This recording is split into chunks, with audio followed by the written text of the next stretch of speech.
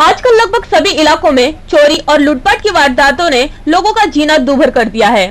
गोरेगांव में ward number 58 के लोगों को भी आए दिन इन परेशानियों का सामना करना पड़ता है। राह चलते लोगों के साथ छीना झपटी अब हर रोज की घटना हो गई है।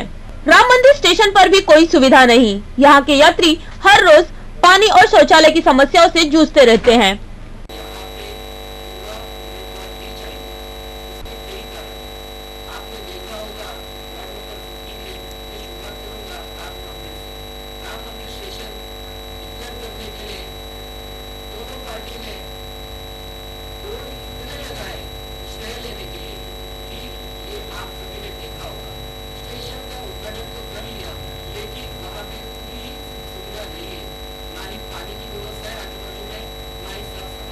पिछले सालों हुए बारिश के चलते यहाँ के कई घरों में पानी भर जाने के कारण लोगों का घरों में रहना मुश्किल हो गया था।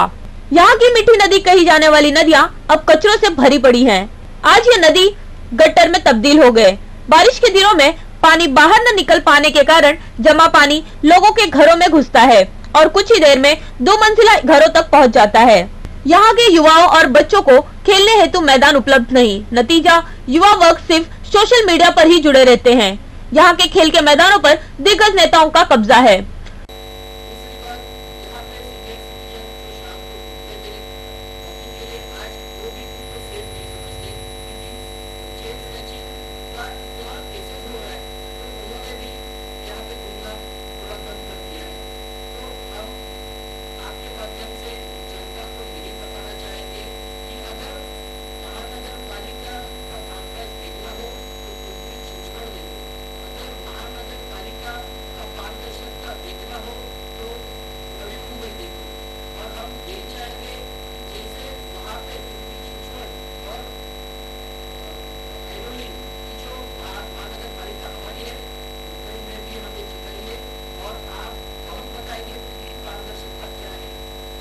लोगों की समस्याओं को और देश का भविष्य कहे जाने युवाओं के मार्गदर्शन हेतु अब अजय विचारे एनसीपी की ओर से चुनाव मैदान में उतरे हैं। उनका कहना है कि वो यहाँ के बच्चों के भविष्य को एक नई राह देंगे।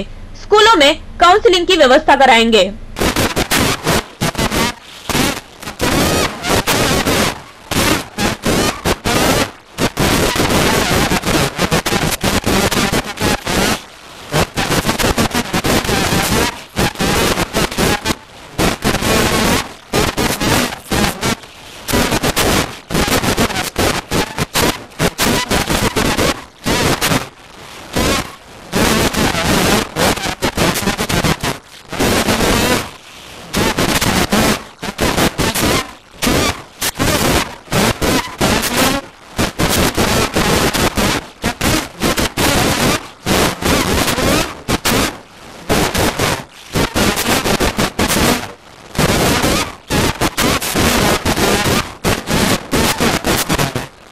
इससे पहले भी एनसीपी के कार्यकर्ताओं ने नई मुंबई के कई इलाकों में विकास कार्य किए हैं और वार्ड नंबर 58 में विकास कार्य करके इसे एक विकसित समाज बनाने का पूर्ण आश्वासन देते हैं।